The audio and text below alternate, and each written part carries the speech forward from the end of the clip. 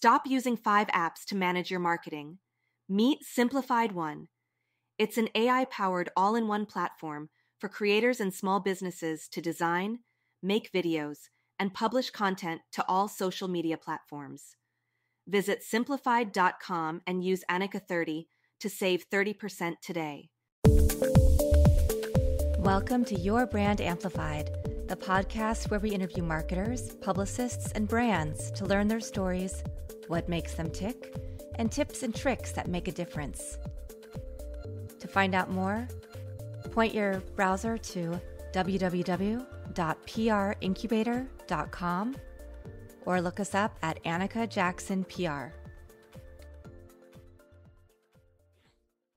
Thanks for joining us for another week of Your Brand Amplified. And I am here today with Matthew Hunt from Automation Wolf. Welcome, Matthew. Hey, thanks. Thanks for having me.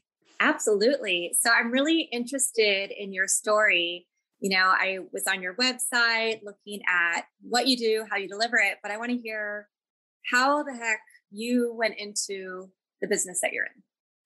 Sure. So, I sort of stumbled into being an entrepreneur by accident. It was just through sheer pain of not enjoying what I was doing or looking for a better way, like most entrepreneurs, right? So it wasn't a planned thing. This is actually my third business. And I started the first one in 2010. And I started it because I was a door-to-door salesperson and I really didn't like doing door-to-door sales. Awesome. And so, well, tell me a little bit more about, so you're a natural salesperson. You were doing door-to-door sales. What was your first business? What was your second business? And then what led you to Automation Wolf and decided that this was, there was a hole in the market that needed this service?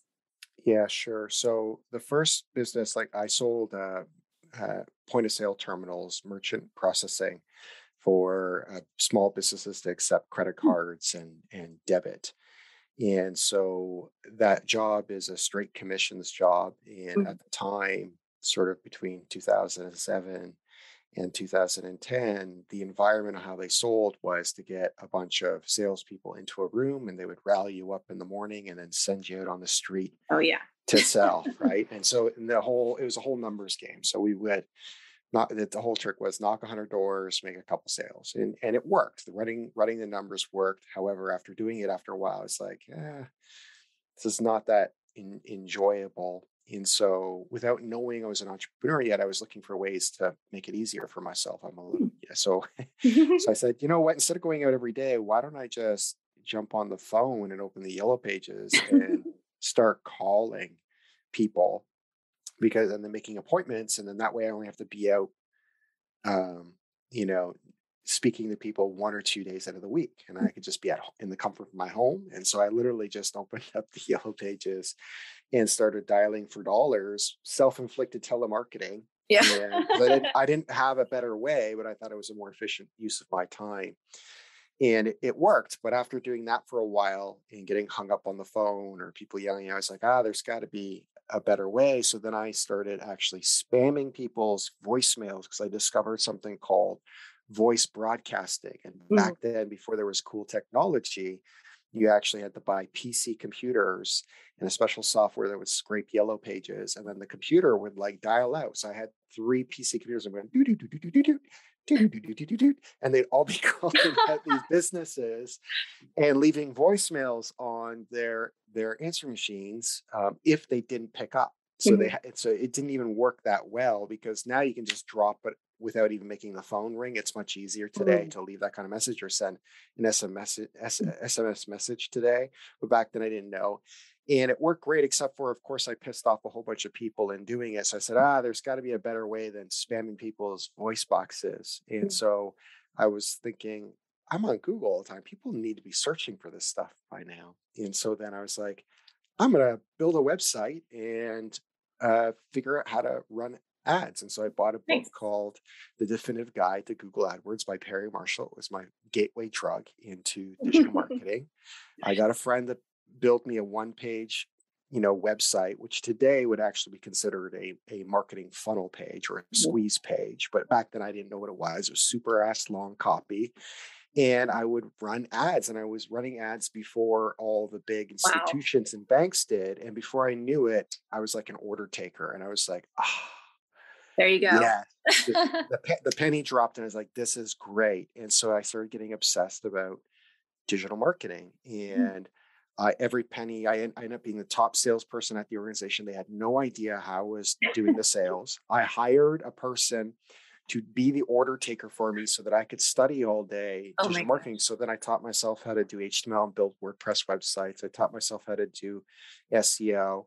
And that was the hot things at the time. And so I built my first agency for small businesses, which was doing local SEO and running AdWords. And it was great because I was so new to it. It's 2010. I mean, it was really, really easy to rank websites. I mean, literally, if you just had the keyword in your title tag and had a good meta description, clicks were cheap. I mean, it couldn't have been any easier. I didn't even have to be good at it, which I wasn't. I was not good at it. And so I did that for 4 years, and I grew it into a very substantial business to the point that it was over my head and I was overwhelmed. Hmm. And so I merged the company with a company that was bigger than mine with two other people who had much more business acumen. And I worked at that organization as the as a director of operations, and then moved into the CMO position, and still had some ownership in the business. And then I exited that business in 2018 after really learning how to run a real business, and ran that one for 4 years. And then took a year off, and then too young to retire, have young kids at school, need something to do. I haven't hit the magic number that I think that I want to hit financially. So I was like, might as well build another business. And so what I ended up building was I ended up building an agency for agencies. And now we focus on personal branding as well as demand gen activities that help a lot of B2B companies grow, but this could apply to just about any business, these strategies. And we really live in the sweet spot of demand gen. So I have a lot of experience with outbound. I have a lot of experience with inbound.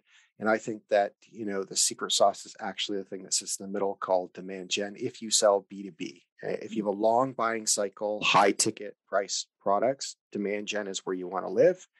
Obviously, if you like spamming people, you can do outbound. And then, for anything that's B2C, inbound is sort of the right strategy, and some demand gen as well, too. Nice. Yeah, I think that is, you've hit on so many things that really resonate with me. My first job outside of babysitting kids in the neighborhood was working for a carpet cleaning business where I was, I think 14, but I was like, I want to work and make my own money. And we were calling people from the phone book and just kept on calling. And then, if you got somebody to say yes, then, now I don't know if this is Kansas or a small business or what it was, but we had a dartboard, and you would throw a dart to see wherever it landed, that's what you would get for your bonus. So, I was very young, and I just wanted to make money. And it was I can't say it was a good experience, but it was definitely an experience, and it made me comfortable cold calling people, which I think is a skill every entrepreneur needs, whether you want to or not. And then as businesses, as marketers, we are often the worst at marketing ourselves because we just don't have the time. We're too busy focusing on our clients. And so finding new ways and strategies to reach our ideal clients is important.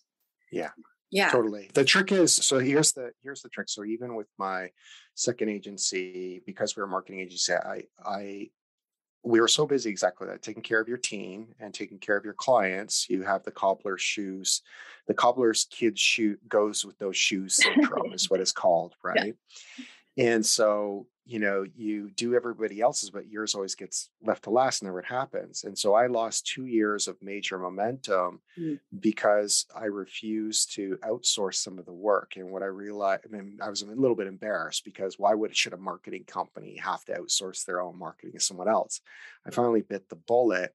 And even though it wasn't done exactly the way I would have wanted it done, 80% of done is better than not done. And then we started getting some momentum going. And so this is a very common problem for most, marketing companies or business owners who are running their business. If it's not their core competency, they really shouldn't be doing it. They should be thinking about outsourcing it to those that, one, are going to be accountable to it because they're getting paid, And then 2, where it's their expertise. Mhm. So if it's not your core expertise, you certainly shouldn't be doing it. And even then, if it is your core, the answer is still outsource it because you're too busy taking care of your team and your clients. Exactly. Yeah. So talk to me about Automation Wolf. Sure. Yeah. So we have Automation Wolf. Like I said, now we focus on personal branding and demand gen, and we follow some very specific core strategies that are evergreen. So, and then the way I weight them on whether someone should participate in them or not is based on effort and impact. So again, most of the clients we work with are entrepreneurs who are busy CEOs and founders. So they don't come in with necessarily a budget, Mm. or they come in from doing everything from the ground up. And they're still in that sort of stage somewhere between growing between a startup to a stay up.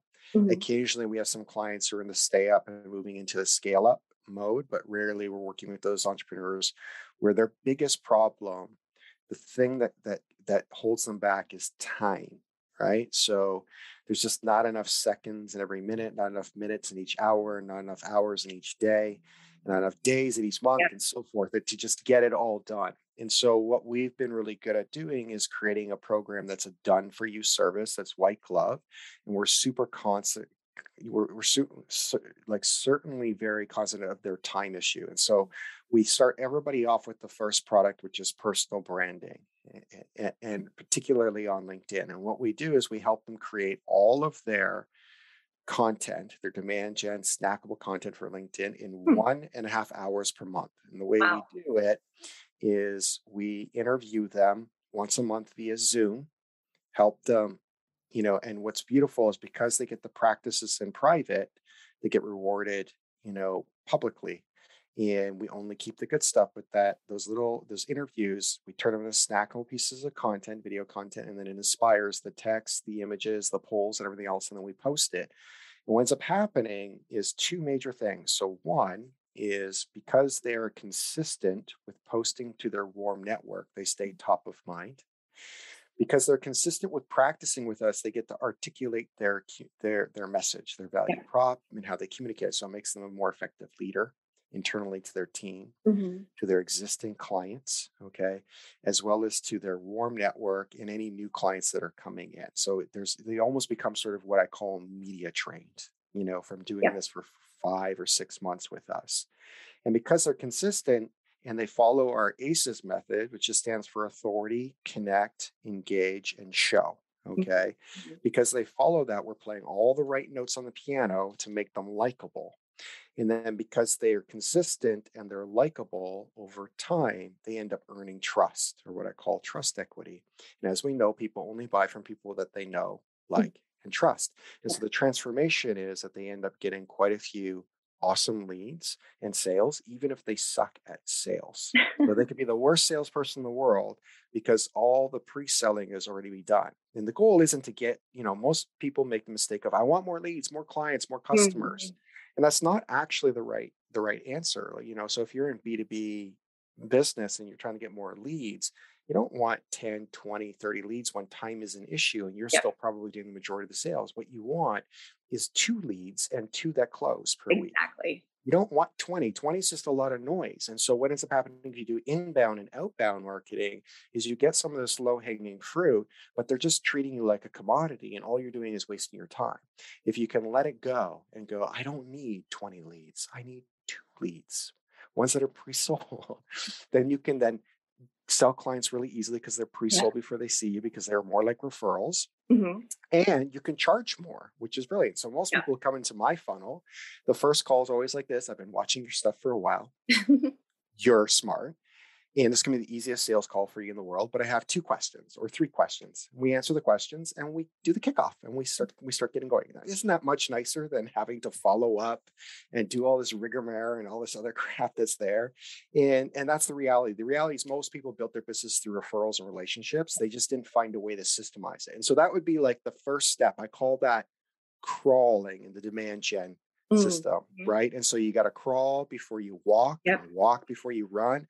And then if you're like my kids, right, who are now like 10, 12, and 14, they start doing backflips off the shit in the back, right? And they crack their head open. So but if you skip the steps, then you actually get it out of order. And so there's other things you can do after, and the things that you do after that would be running some ads, and then it would be doing the interview strategy, and then it would be building a community and leveraging some more virtual summits type things like that. These are all strategies that allow you to do one-to-many selling because you don't have time. And they're all in the order that they go in require more of your time each time. So we're always trying to balance the balancing act between, effort and impact. And what we want to do is we want clients focused on the thing that requires the least amount of effort on their half with the most amount of impact, where they can stay consistent. And if they can do those two things and stay consistent, then they experience what's called the compound effect, right? And as time goes on, it gets better and better and better and better. And if you look at the compound effect, the graph, it's all in the long tail. It's all about being consistent. Yeah, this is the same exact thing that we tell prospective clients is in the PR world, even you have to start with the foundation. We always start with the marketing foundation, make sure that they have their marketing messages really tight, because if they don't, it's going to make our job a lot harder. If they're like, well, I wanted this week. No, I'm doing this. And a lot of people are multipreneurs, right? Serial entrepreneurs. They have their hands in a lot of different things. And so they haven't honed in on their specialty. And so we always say, well, we're going to start here and then we'll build you up, because you're not ready to go into Forbes yet. They all want to get into the high publications, but you have to take the steps to get there. And I think what's really interesting about what you just said is a lot of companies that try to sell coaching or marketing services to other businesses start with do the high touch Facebook group, or do this, do that, build up this group of engaged people. And then you're right, that's so high touch. You have to be involved on a daily basis. You have to be providing content. And so the strategies you're talking about make a lot more sense, because as you grow the business, then you can hire more people to do the other stuff. And you're not like most of us who are working on the business and in the business at the same time. That's right. So the order is this. So most people don't understand is they're actually in a startup stage. If they're still in the operations and managing the day-to-day activities and the people who do operations, they're in startup. How you get to stay up is this is when they can just focus on marketing, sales, and talent acquisition. And then how they get from stay up to startup is when they get out of the role of marketing, sales, and talent acquisition. And those are sort of the three stages to growing every business. And usually you probably look at it like, $1 million to $1.5 million for most of these businesses is probably the startup stage. And then from $1.5 million to 5 million is the stay up. And then once they get beyond 5 million, they can start spending some money and start focusing on scaling up to hit 10, 20, 100 million and whatever it is that they desire, right, at that point. But they usually they're not recognizing where they are and what's actually realistic. And the problem is I have also made that mistake of allowing clients to pick and choose from a menu of what interests them. And it basically sets them up to fail. And so I learned the simple, filter to always judge it by impact and effort. And so one of my number one questions when I talk to people, I said, how much time do you have to dedicate to this each month? And if the answer, based on that, I can tell them what strategies they can deploy. They're all great strategies. They all need to be done, but we need to be constant enough, like that time thing. It's a real constraint. It's a real problem. Yes. Yeah. Yes, it is. I'm in that pain point right now where I'm like, okay, now I'm moving on to the next phase. Oh no, I'm not. Yeah, totally. Yeah. So what besides helping businesses become better at business, what inspires and motivates you?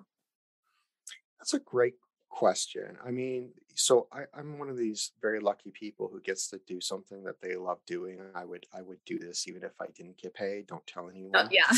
Right. So that's quite a wonderful thing. And I've been lucky enough in life to have had a previous exit that there's not the financial pressures as well to just necessarily have to rush in to do something. I was able to take the time to really figure it out. So it's very enjoyable to work with other entrepreneurs, particularly those in B2B businesses, because those are my people. Like, I get it.